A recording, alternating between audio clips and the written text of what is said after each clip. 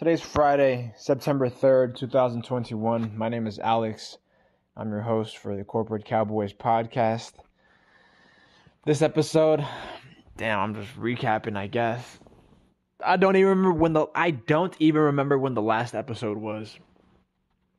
Had to have been at least a week, I think, when I was on the road. Fuck it. This episode will be about hard assets. Because I know what it's like to be mobile. And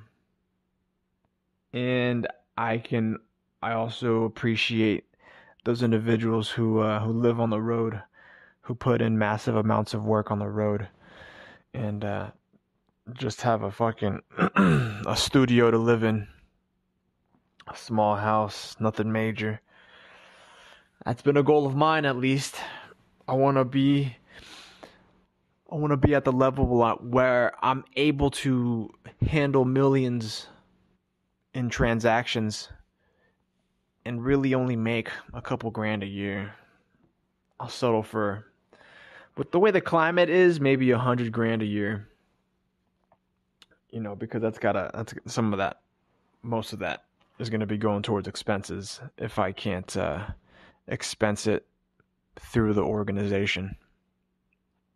But hard assets in themselves, many times are just for personal gratification, personal satisfaction, and they're liable to depreciate.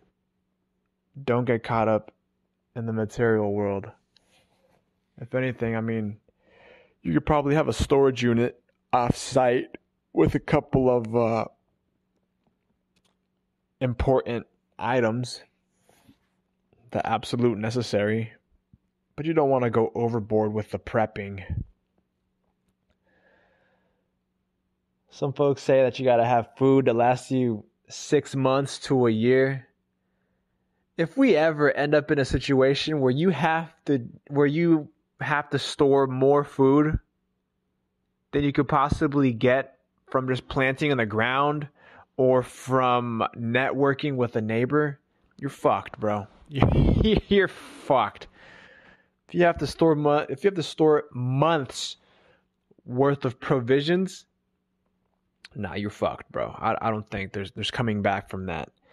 It's gonna get to a point where confidences and trust is gonna disintegrate, especially in a great number of neighborhoods around the nation, because there isn't a whole lot of community trust anymore. There's a lot of movement of people. People treat themselves on a professional level without even thinking about it. Very few, a limited number of people actually get together and fellowship, I guess we'll call it communion together on a personal level. On a personal level, not even on a social level, because even the social level carries with it some ego. On a social level, you're not only trying to have fun, but you're trying to create fun, create a vibe.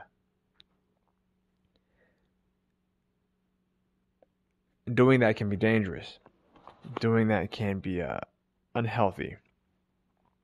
Whereas if you're able to communicate with folks on a personal level and really break through that professional, on a professional level, break through the professional scheme, I want to say, break through the professional shell, the professional veil, the corporate veil, break through that, and don't pay attention to the social, but the personal, when you're able to communicate with one another on a human level, just basic. Back to the basics. You'll find that a lot of human interaction is very much transactional. A lot of it is, give and take. A lot of it is mutual exchange. It should be mutual exchange. especially when we have so much to gain from one another. It's no use just taking it. It's no use being adverse. It's no use being a predator. Like, that sort of crime only pays in the very, very short term. And a lot of individuals don't live long enough to see, to see fruits from their labor, if they're even expecting fruits, because some motherfuckers will burn bridges while they're on them. And that's pretty much what they expected. They go out in a fucking suicidal manner. Suicide by society. Not suicide by cop. Suicide by society.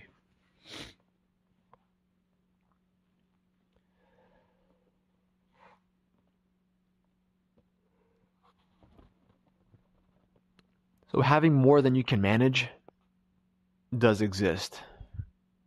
I mean, technically, we're all meant to be stewards of this world, of this planet, of this giant garden that we've been handed over by whatever entity created it, or if it formed on its own, then it by itself has a divine, a smart design, an intelligent design. Even if it did grow on its own, we just have to recognize that it has patterns. It has rules. It has principles that must be followed.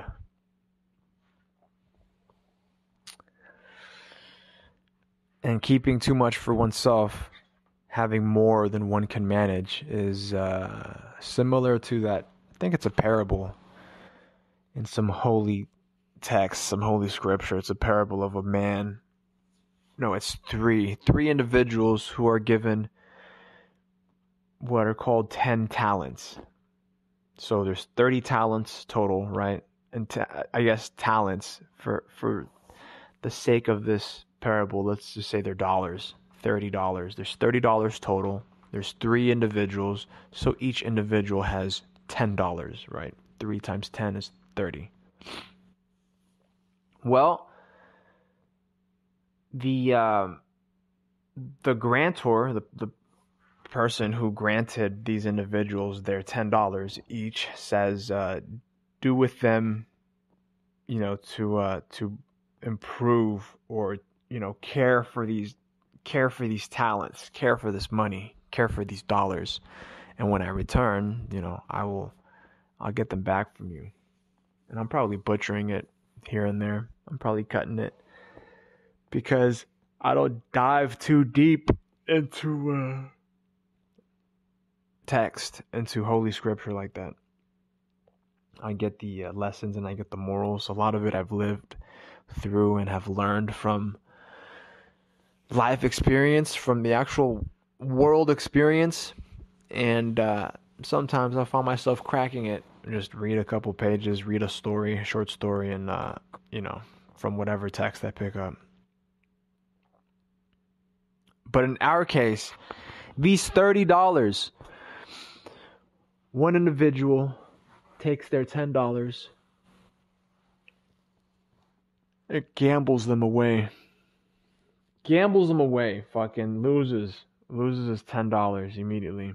And well, that person fucked up. Why? Because the grantor said, take this $10 and care for them. Take care of them. And he fucking let him go. He lost him to the house or wherever he went to go place his bet. So he fucked up. The second person dug a hole in the ground, dug a hole in the earth, put his $10 in a little box, like in a little treasure chest, and buried him. And then when it came time to return the $10, he uncovered them, he dug them back up and handed them over. But for the sake of this parable, let's just say the $10 rotted underground. Fuck it, he lost $10 too, bro.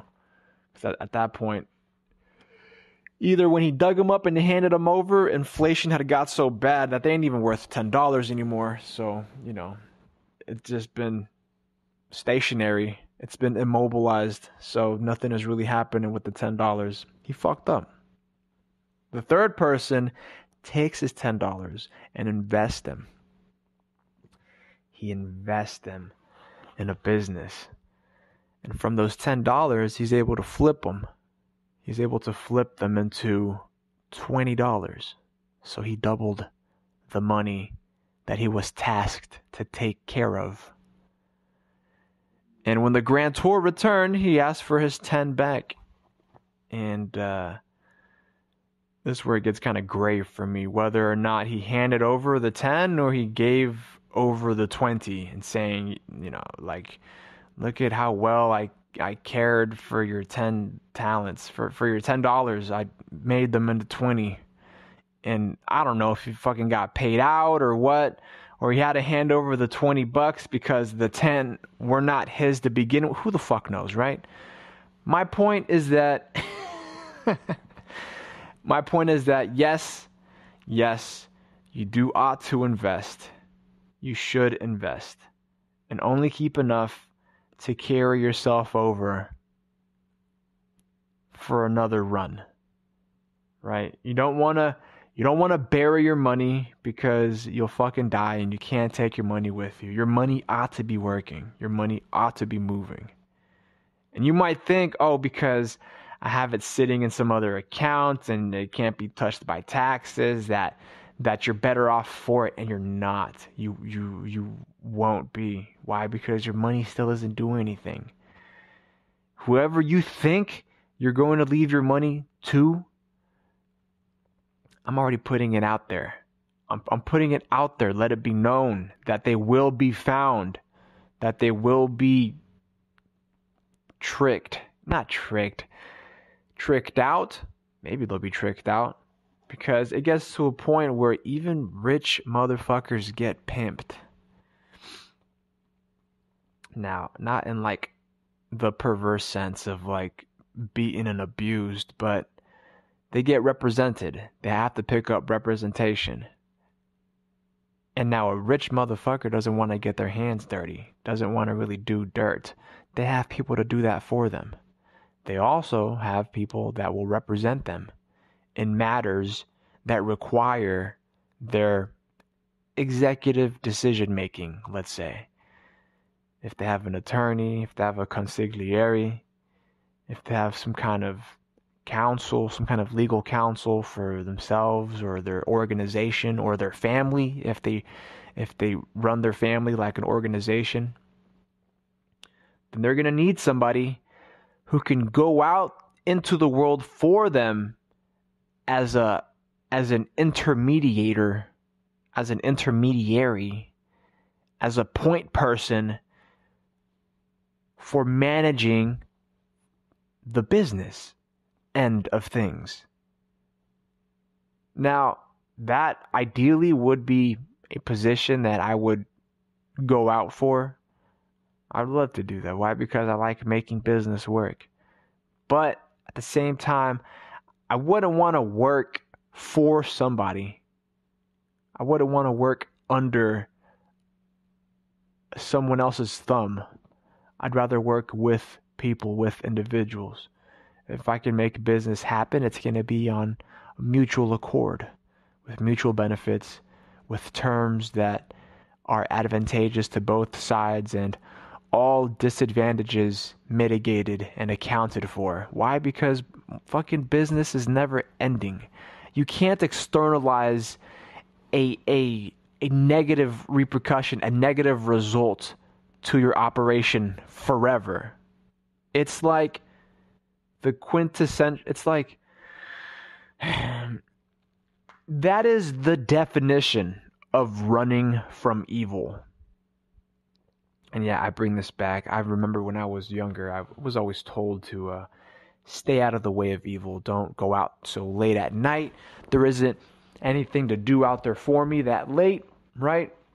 Coming from parents, from guardians, aunts and uncles, and they would say, don't go out there, waste your time. There isn't anything for you out there past 10 or whatever. It's just bad people. There's evil people. If you see evil people, stay out of their way. And in my mind, I'm thinking, why would you stay out of the way? Why would you not address that issue? Why would you not take care of it then and there, instead of letting the issue grow, letting that problem fester? Fucking beats me, bro. It beats me. If you have a negative externality, that's like an opportunity to continue growing business, to continue meeting new people and shaking more hands, creating a better support network for growth, mind you, for innovation, mind you.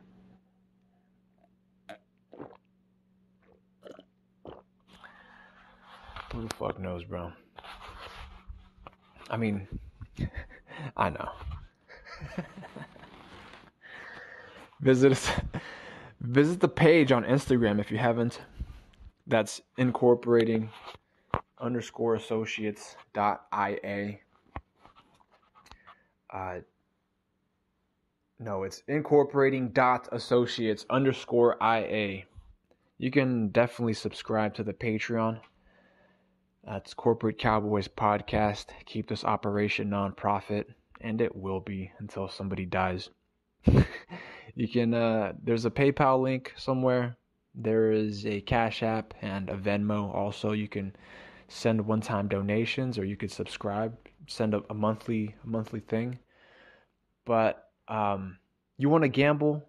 You want to fucking place your bets? Place your bets on us. You're gonna throw away your money in the fucking house anyways, right? You're gonna throw away your money in the parlor.